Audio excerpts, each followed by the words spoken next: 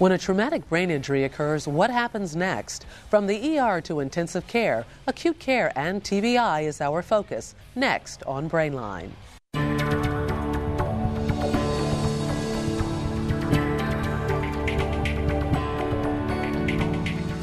Brainline is funded by the Defense and Veterans Brain Injury Center, the primary operational TBI component of the Defense Centers of Excellence for Psychological Health and Traumatic Brain Injury, through the Henry M. Jackson Foundation for the Advancement of Military Medicine.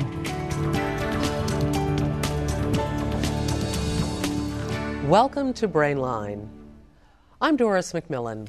This webcast is one in a series of programs we're offering about preventing, treating, and living with traumatic brain injury, or TBI.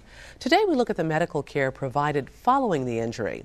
Joining me on our panel is Dr. Jeffrey Bazarian. Dr. Bazarian is an emergency medicine physician with a strong research interest in traumatic brain injury. He's at the University of Rochester Medical Center. Also with us is Dr. Maria Moratidis. Dr. Moratidis is a clinical neuropsychologist and the command consultant and subject matter expert for traumatic brain injury and psychological health at the National Naval Medical Center. Also joining us is Dr. James Eklund. Dr. Eklund is a neurosurgeon and the chairman of the Department of Neurosciences at Inova Fairfax Hospital, Virginia's largest trauma center. And I want to say thanks to everyone for joining us today. We'd also like to welcome our studio audience, and we're going to reserve time at the end of the hour for a question and answer session with our panel. Dr. Bazarian, let's begin with you.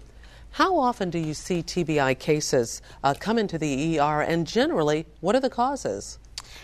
Well, traumatic brain injury is a very, very common cause of people coming to our emergency department. We probably see on a good day 6, 7, 8, maybe 10 patients coming in with traumatic brain injury. And most of these are the milder end, but still, it's quite a few coming into our emergency department. Most of these are from car accidents, motorcycle accidents, and from falls. All right. What's the severity of the TBI cases that you see, and can you describe them? Sure. Most of the patients who come into our emergency department in Rochester, New York, fall in the more milder end of traumatic brain injury, and the other term for that is concussion. So these are people that have had a brief loss of consciousness or were a period of amnesia.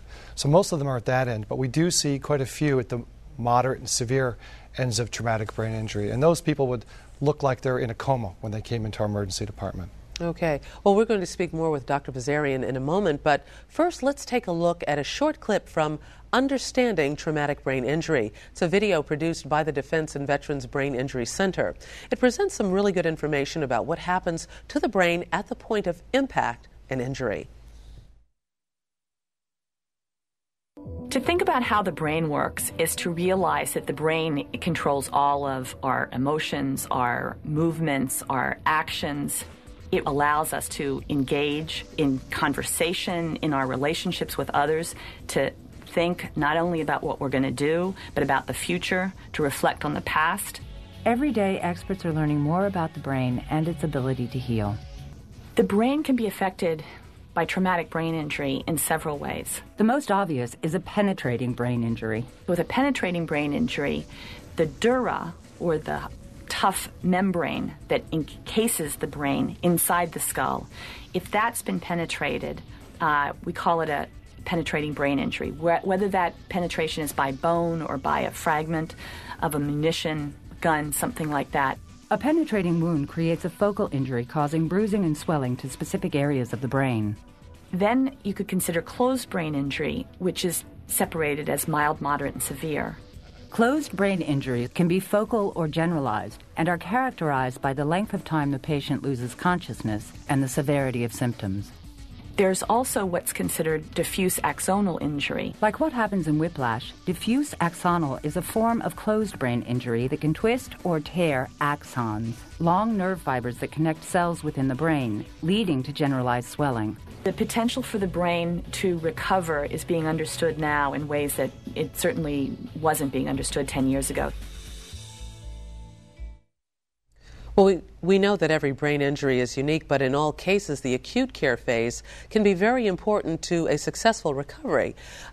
Dr. Bazarian, does it matter what hospital or emergency center a person is taken to after an accident, and what should they look for in order to get the best outcome? I think it's important for people who've had a traumatic brain injury, and this is especially true at the more severe ends of brain injury, that they go to an emergency department that has the ability to perform a CAT scan rapidly and that has a neurosurgeon that can be standing by ready to remove a blood clot that could be potentially life-threatening. Now, when someone is brought to the ER with a brain injury, what are the first concerns?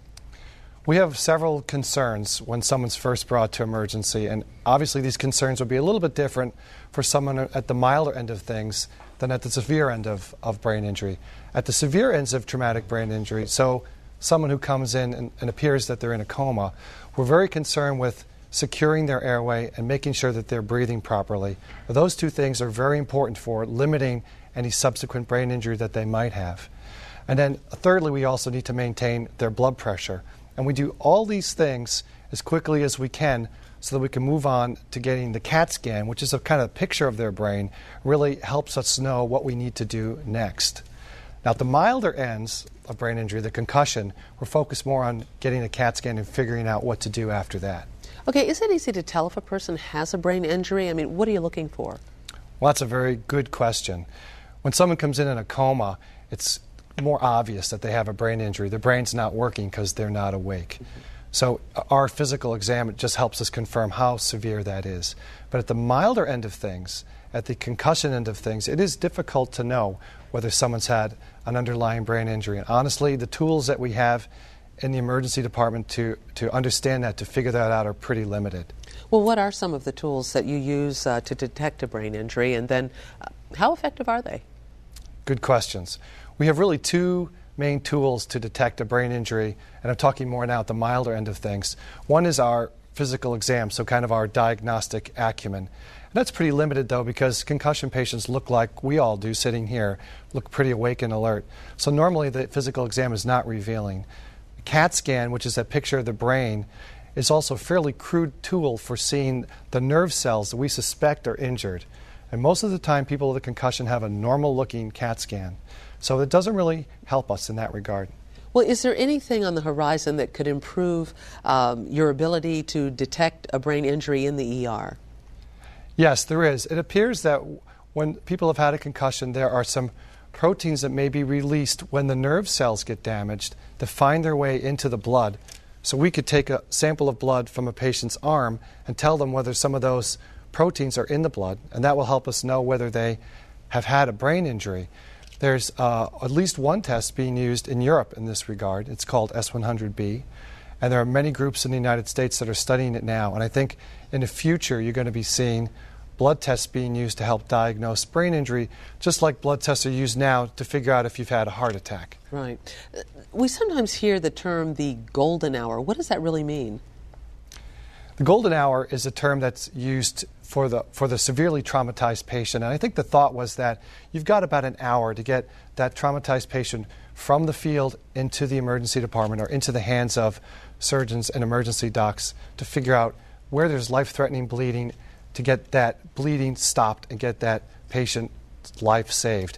Now, as it turns out, that it's probably a little bit longer than an hour that you have, but it's still a worthy concept, and that we need to get people from the field to the emergency department as quickly as possible. So people talk about getting them in that golden hour to our ED. Okay, again, now, if you're not certain whether a person coming into the ER has had a brain injury, how do you most accurately and then rapidly diagnose and treat it?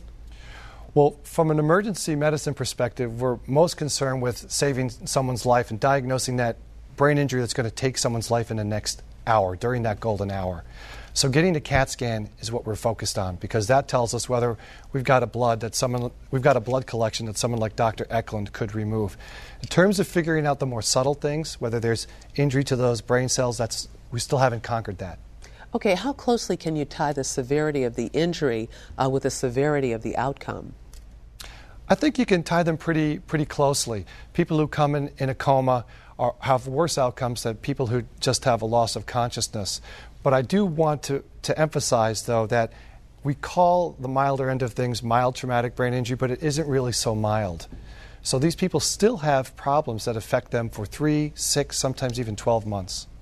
Okay, let's say you have somebody arrive in the ER who's intoxicated and they may have a head injury. Does it make it more difficult to diagnose TBI? And then what do you do?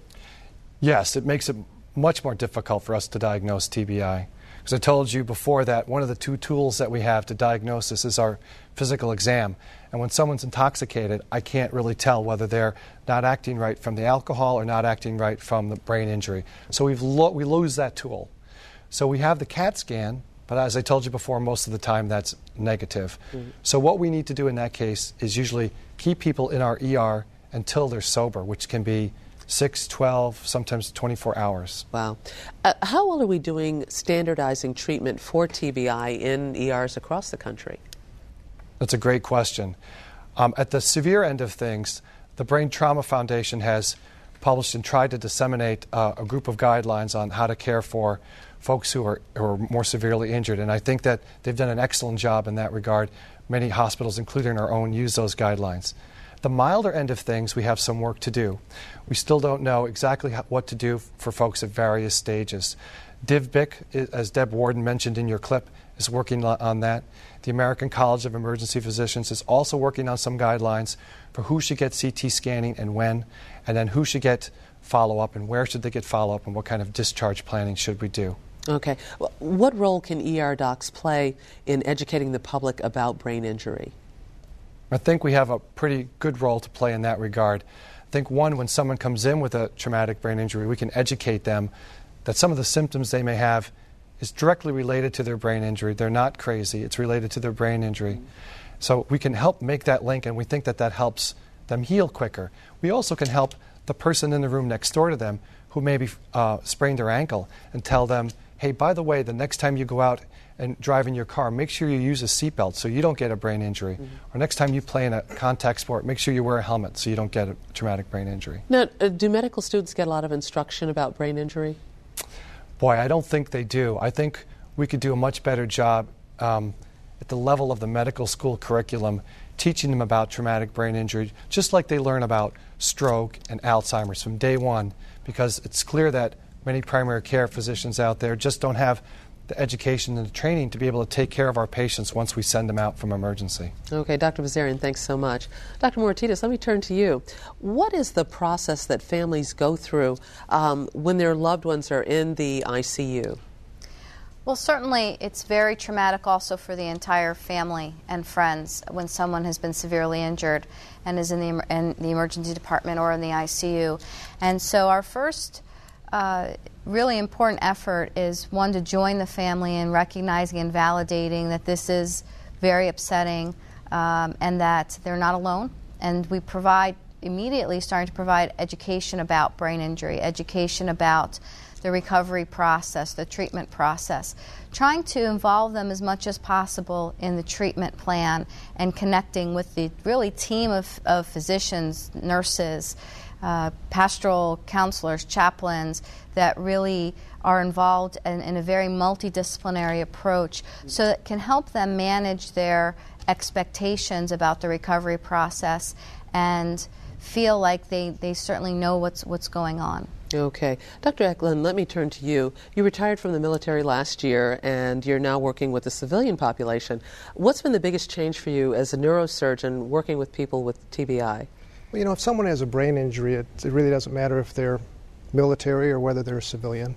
The military population will have more of a blast injury and penetrating injury in the deployed status. And there's also, when you're deployed, there is more of a resource-constrained environment that you have to deal with. But the injury is the same and people are the same. Right. In a civilian hospital like Inova Fairfax, after a patient's been transferred from the ER to you in ICU, what are the first steps that you take? What are the tests you might use? Well, I'll actually see them in the ER, so they don't have to come up to the ICU. And we're involved right at the beginning to do a neurologic exam and check their level of consciousness, their pupil reaction, whether they have weakness on one side or another, and then evaluate the CT scan as well to put the whole package together and try to determine what the next best course of management is. Okay. Now, what are some of your major concerns when you have a new patient with TBI? Well, you want to always ensure that the oxygenation is optimized and good. You want to make sure that the blood pressure is maintained, and the basic airway, breathing, circulation type things. Then you start thinking about protecting the brain, and we want to, the skull is a closed container, so we want to make sure the pressure inside the skull stays normal. Make the environment for healing, because we can't change the fact they've had a brain injury, but make the environment for healing optimized. So we want to control the ICP and make sure all the other physiologic variables are normal. Okay. Are open and closed injuries treated differently, and or does it just depend on the individual case? Now, the general management of brain injury is going to be the same from a standpoint of ICP management and prevention of some secondary injuries. The penetrating injury is different in that you have a debridement to do. You have to make sure the wound itself is clean and closed and possibly debride foreign bodies and tissue out of the brain. You want to be very careful to make sure that the dura, the membrane over the brain, is closed so in a watertight fashion so you don't leak cerebrospinal fluid out, because that's a very high incidence of infection when you have that situation. And then in penetrating injury as well, triage of the patient is, while it's important in all cases, it becomes more acute in the penetrating injury because if you put together the clinical exam of the patient and the trajectory of injury on the CT scan, you can sometimes determine that the outcome really is not one that anyone would want to live, and you would not necessarily intervene in that case. Okay. When is surgery indicated? Surgery is indicated whenever you have a mass effect on the brain, putting pressure on the brain to remove that, whether it's a blood clot, whether it's a fact that there may not be a blood clot there that needs to be removed, but if you have an exam that is very compromised, and the Glasgow Coma scale is something we use, but which is a scale from 3 to 15, 15 being normal, 3 being the lowest you can be. At 8 or so, the exam is so unreliable that we can't tell if someone deteriorates neurologically. So we'll put a monitor in the brain, and the surgeon will do that. And the monitor will tell us what the pressure is.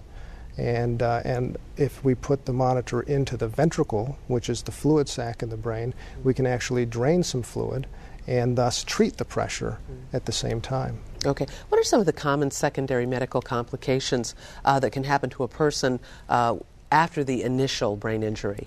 Well, we want to prevent seizures, so we'll generally give people anticonvulsants to do that. Again, we talked about oxygenation and preventing ischemic effects or lack of oxygen to certain parts of the brain, and we can monitor that with various brain tissue monitors.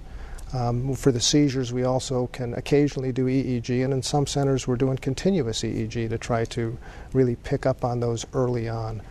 And then there are a host of systemic complications that you just want good general intensive care to prevent those other type of complications. Now, if a person has multiple physical injuries as well as a brain injury, in which order are these handled?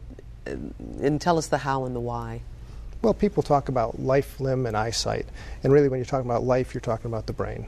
You've got to, again, assure circulation. You have to assure airway, breathing. But then very quickly you have to protect the brain. And again, we're going to do that through the mechanisms we talked about. And when the ICP does go up, the intracranial pressure, what can we do? Well, we can drain fluid from the ventriculostomy if we have that in. Okay. We can give them some type of medication such as mannitol or hypertonic saline, which can kind of shrink the swelling or reduce the swelling in the brain. We can do simple things like prevent fever, which we do at the outset, keep their head straight so the venous drainage is normal, put their head up about 30 degrees. Okay. And if they continue to have difficulty, we can we can paralyze them. That's another thing we'll do early, and we can also give barbiturates at times. And then there are more radical things, which we're actually doing quite a bit in the theater because of the blast injuries we're seeing, where we'll actually take off part of the skull in order to allow the brain to swell into that portion to, again, save their life and provide the ability to recover. All right, if surgery isn't the answer to a person's outcome, what do you do? Well, our job is to cure when we can, certainly, but to comfort always. Excuse me. And so every family, we got to spend an incredible amount of time with the family because these are devastating injuries, especially a severe injury, and every family wants to know, what is my son, daughter, wife, spouse, whatever, going to ultimately be like? And that's a tough question because none of us have a crystal ball to know exactly what things are going to look like 1 month, 2 months, 3 months down the road. And sometimes recovery in severe brain injury can take up to 1 or 2 years. So we have some general rules, other than looking at the CT scan and what that shows us. Some general rules are age, the younger age of patient, the better they do in general. The more severely injured, the lower on the coma scale we talked about they are, the less likely they are to have a better outcome, despite excellent care. And then how rapidly they really improve and respond to therapy and start to improve in their status. That gives us a hint too. Okay. Are blast injuries different from, say, an injury from a serious car accident? There are some of the blast injuries, some of the components of blast injury is the same. In a car accident, you'll have an impact injury frequently if the head strikes an object. Well, in a blast, for instance, a soldier with an IED, he will potentially be thrown and his head will strike something. In an automobile accident, you'll have a deceleration, acceleration type injury or rotational type injury. Same thing with a blast injury, with the acceleration of a person. Now, in a blast injury, you'll have more common penetrating injuries associated with it, so you'll also have penetrating injury. But the other unique things in the blast are the overpressure, the what we call primary blast injury, which is the overpressure wave that comes through. Traditionally, we've thought that affected air-filled cavities, the tympanic membranes, the lungs, the bowel. But there hasn't been a lot of knowledge or appreciation that it might have effect on solid organs like the brain. And then there's other things in a blast like toxic effects and EMP, electromagnetic pulse, the heat that's generated. These are all other things that I think we need to, when we're trying to figure out what really is a blast injury compared to a standard motor vehicle type injury, what the difference is. We need to be open to all those possibilities as possibly injurious as we look and make observations what the difference between the different injuries are. What kind of research is being done on this front, and what have you learned so far? Well, it's interesting. The observation from the conflict is that almost every neurosurgeon that's been deployed over to Iraq specifically, and in some cases Afghanistan, have seen that these patients that are exposed to a significant blast injury will often have more edema than we normally see, more hyperemia or increased blood flow on the surface of the brain when they actually do an operation. That's made us do more decompressive hemicraniectomies in this conflict in the theater for that reason. So the question is what causes that? Another observation we have is what is caused the vasospasm that we've seen in a delayed fashion in a significant number of blast-exposed patients. So I'm pleased to say there's a number of efforts ongoing trying to understand the mechanisms of blast and what causes these observations we've seen, and really try to drill down the mechanisms of the blast and what is different about them, and then how can we treat them better. As far as treatment throughout the country, there are a number of things being looked at, predominantly in intensive care units, and things like we talked a little bit about the partial or the brain tissue oxygenation. How does that help us? How does that not help us? Microdialysis of some of the chemicals in the brain, where we can real-time try to determine the levels, and how does that help us? How does that not help us manage patients? Continuous EEG, how does that help us? How does that not help us? So there's a lot of these type of efforts to help us provide even better care than we currently are to the severely head-injured patient. What are some of the other promising areas of research? Well, I think that we've hit a number of those. The things that also are on the horizon are things like diffusion tensor imaging for in MRI and functional imaging with MRI to let us better determine prognosis. We've gone in the theater where triage can be somewhat challenging. We've also utilized transcranial Doppler, which is a measure of blood flow, to try to help us determine what the salvageability of a patient is, but there could be some work there as far as prognosis as well, and helping us improve care. All right, thank you so much. Dr. Bazarian, let me come back to you. Are you aware of any research that looks at non-surgical techniques for treating brain injury?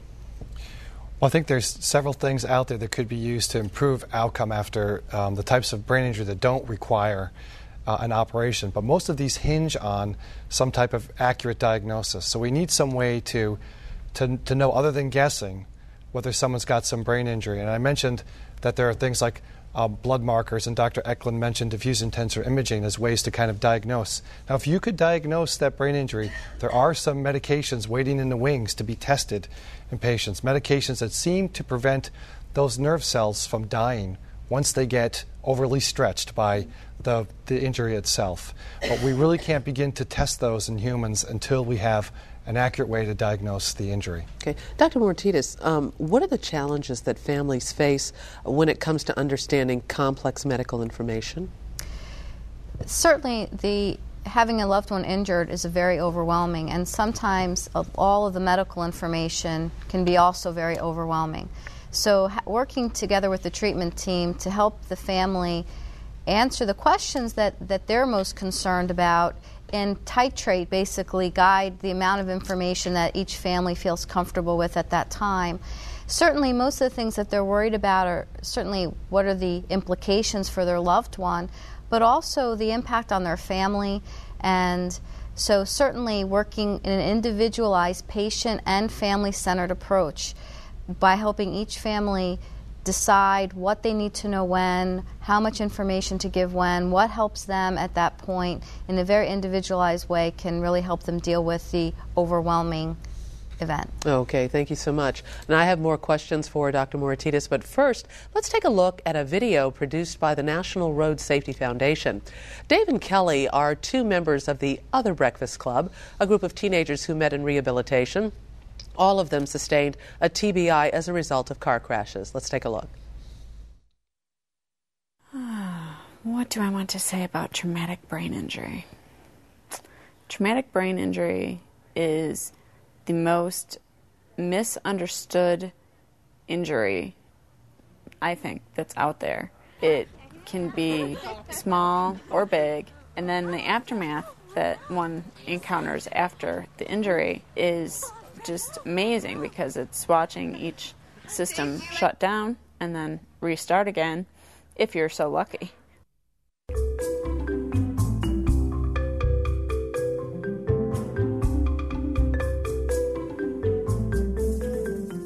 When David was a little boy, he was the most cautious child I have ever seen. I mean, very cautious. Even when he was starting to walk, he would crawl and just hang on to things, and he didn't really want to do anything that was risky. Kelly is an exception in a lot of ways. Her attitude from the very beginning was one of good humor and courage.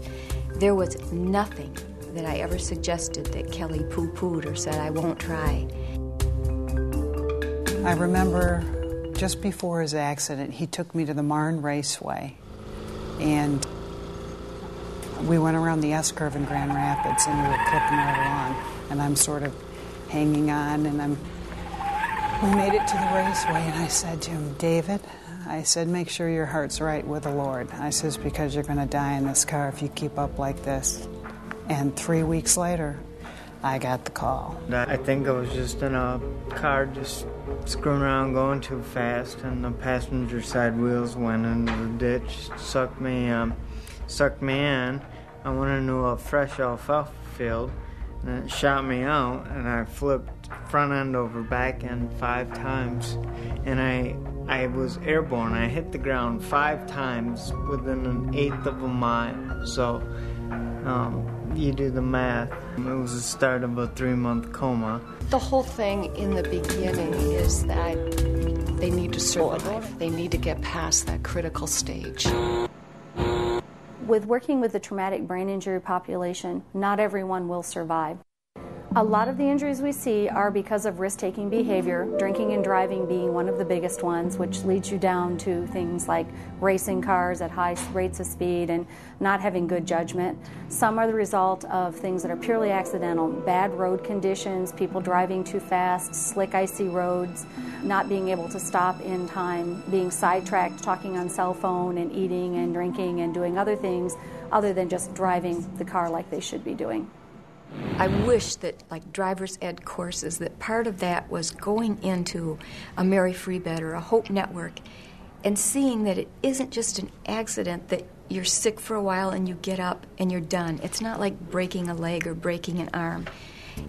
When you get done with this, you are not the same person you were before it happened. And I don't know if you can understand that at 16 or 17 years old, how it changes absolutely everything. One of the most frustrating things for me has been myself, because I probably sabotaged myself, not being aware of it, but fighting against the idea that there is anything wrong with me. Well, obviously there is, or I wouldn't be here. When we first met, Kelly was barely able to sit on a mat table. In fact, when she did sit on it, she'd have to hold on for balance. She didn't have any kind of protective reaction, so if she started to fall, she couldn't even begin to catch herself. She could walk, but it took her, let me remember, about 35 minutes to walk 170 feet. Kelly used to get lost. She had what we call problems with topographical orientation. So she'd go down the hallway, and all of a sudden we'd hear this big laugh, and I'm lost again, somebody get me. Simple things. She couldn't find her way around. She couldn't roll over. She couldn't scoot up and down in a bed. Even simple movements that we take for granted, like turning or twisting, were enough to knock her over. There's a recognition that the things that we work on with people are things that, 4 and 5-year-olds are learning to do developmentally, that 18 to 35, sometimes older than that, those people are having to relearn to do it. Had to learn how to walk, swallow, tie my shoes. My grandmother showed me how to tie my shoes. To me, it's like it's a constant struggle, because you take 2 steps forward, 3 steps back, then 3 steps forward, 2 steps back, and it's a constant juggling act to get my life back. And it's a struggle. It usually takes longer to recover than people expect. There are usually more issues involved than they expect. For example, having to go retake a driving test. It's hard for people to recognize sometimes that they have more impairments than they think they do, and they have to go through more hoops to regain independence that they are used to. Dr. Ortiz, what are some of the first things you do to help new patients and their families?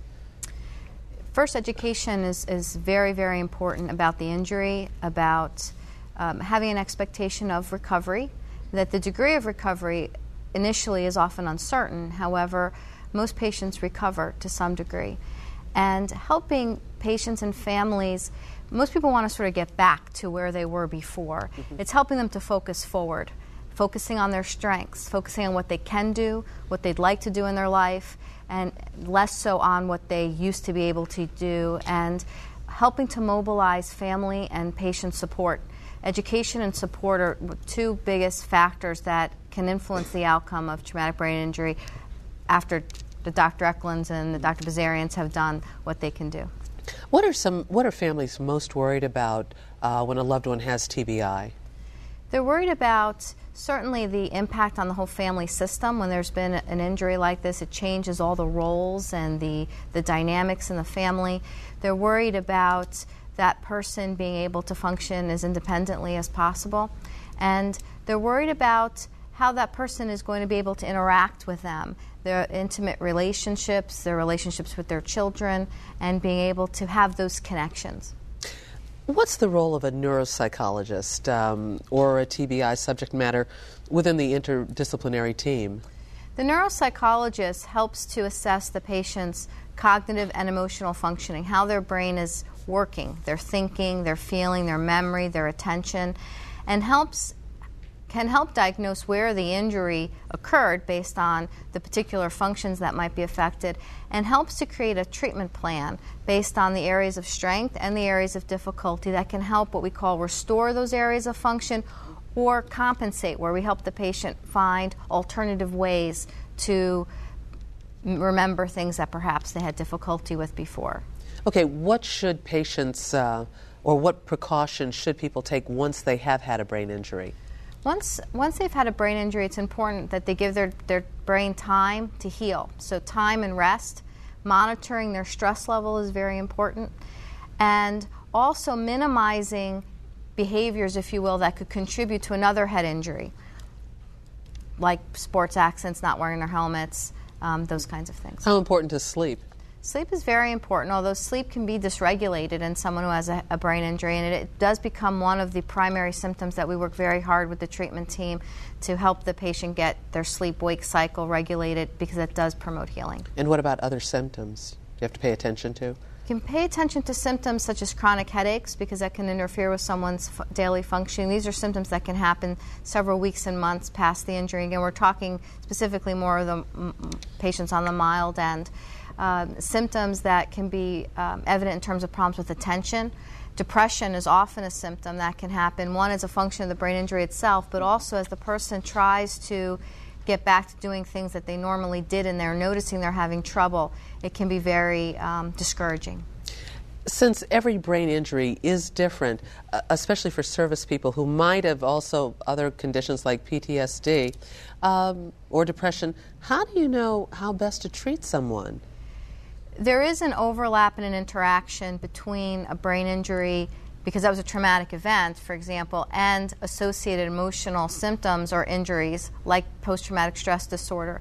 We're learning very much about, especially in the current conflict, about how psychological injuries and brain injuries interact.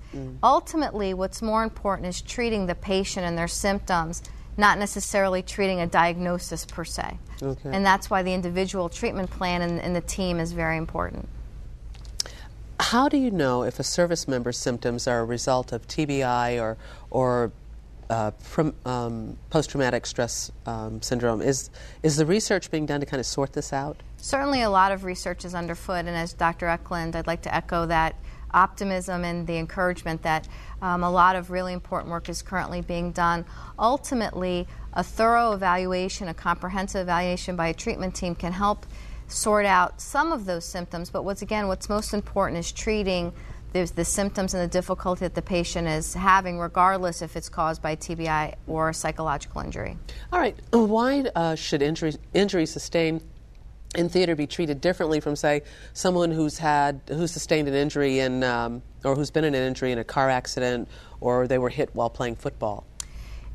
Certainly we're learning much more about the head injury sustained in a combat situation. One of the primary differences is that, as Dr. Eklund mentioned, there's a multiple mechanism factor, which we don't necessarily see in the same way in civilian kinds of injuries. It's important to recognize we don't know the natural course or the history of these kind of illnesses or disorders at this time, and that's why repeated assessment and treatment that's tailored to the particular patient is very important. During the course of the current wars, what improvements, changes have been made in treating service members? I think military medicine advances health care for the world during a time of war especially. And traumatic brain injury is not a new illness or injury in this country. However, a lot more attention is currently being turned to it. And we're learning much more about brain injuries in general, about prevention efforts, intervention, and ultimately improving the quality of life of persons and their families who have suffered a traumatic brain injury. Are there any mandatory tests that they have to take now? We have evolved, and I'm at the National Naval Medical Center, a protocol of tests that patients will go through when they return from theater, and they include audiology testing, knowing that the effects of a blast can affect their eardrums, dental exams, learning that the force of the blast can cause cracked teeth, exposed nerves in the teeth. Certainly, if there's any fragments or any concerns about their eyesight, that is part of the assessment, as well as a full mental health evaluation and a full neuropsychological testing. Okay, what's being done today pertaining to pain perception, pain management? That is it's a burgeoning area. Our service members returning have what we call polytraumatic injuries, significant physical injuries in addition to their brain and psychological injuries. Some of the literature that is coming out is showing that pain is processed differently in patients that have a traumatic brain injury. And pain and isolation are actually two of the biggest predictors of who may have worse post-traumatic stress disorder over time. So the focus on pain and also helping to use non-pharmacological interventions for pain management is also an area of need.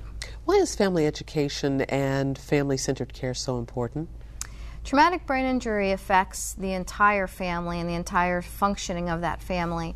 Helping patients to understand and their families what to expect, that it's more like a marathon, not a sprint, needing to pace themselves, needing to recognize that all of their injuries require almost simultaneous treatment, that treating the brain injury in isolation, for example, of the emotional injuries is not going to be as effective. Now, is there a role for the neuropsychologist to play in educating the injured about personal issues like divorce, sexual dysfunction? Certainly it's helpful to take a very comprehensive approach that the impact on relationships and also the stress on a family while they're recovering from a traumatic brain injury is significant. And certainly we see about a year after brain injury that's a vulnerable time for divorce for family members. Sexual dysfunction can happen certainly because of brain dysregulation or also emotional consequences such as PTSD, depression, and that's why educating people about the symptoms and to talk about it with their healthcare providers is so important, because there's some things that we can do to help those things. Okay, now Bethesda Naval Hospital is one of the best hospitals worldwide for people with TBI. Can this expertise be implemented at other hospitals, military and civilian? Certainly, the opportunity for sharing is tremendous, and we interact with our partners certainly at Walter Reed and with Army and Air Force, and working with the VA and with private academic partners to bring all of the resources and the knowledge to bear, as well as to create guidelines and certainly the science that can impact the quality of care throughout the country and the world. Okay. Tell us what you've learned since you've been working with soldiers with TBI and their families. Well, certainly it's been first a pleasure and a privilege to serve our wounded and their families, and perhaps probably the most noteworthy experience is their tremendous capacity to overcome and their resilience and courage in their recovery, that it is a very, very much a sacred experience to sit with them and their families as they continue to heal. All right. Thanks so much, Dr. Mortitas. This is the time in our program when we take a few questions from our studio audience. And we have our first questioner. Please go ahead. When is someone with a severe brain injury considered out of the woods? Dr. Eklund. Well, the recovery from a severe brain injury is really a continuum from the acute care all the way through the rehabilitation process. And it's really a transition, but certainly in the first week to up to, in rare cases, 10 days to 2 weeks, the intracranial pressure is something that we need to critically monitor, and it takes that much time for the swelling and some of those secondary effects in the brain to really be treated. Then after that, we continue to give good medical care, but it starts transitioning more to a rehabilitative phase. Okay, let's take our next question. Does talking to somebody while they're in a coma help, and can he or she hear? Dr. Eklund? You know, are never 100% sure when someone's in a coma whether they understand and hear what we're saying or whether they don't. My guidance to families and to loved ones is to assume that they can hear you, and because there are cases where people wake up and say, and can recall conversations that were in the room that you thought they couldn't. So assume they can, and bring in things that are familiar to the patient. Bring in things that they would like and that may be comforting to them to help them with the healing process. Dr. Mortitas. I think that's very important, that the connection is still kept with the patient, with the loved one, and being able to communicate and to, as Dr. Eklund says, to help them to be comfortable and to do the things that will help them feel better, can help families and patients as well. Thank you. Let's take our next question. How can early diagnosis help improve how someone does over the long term? Dr. Bazarian?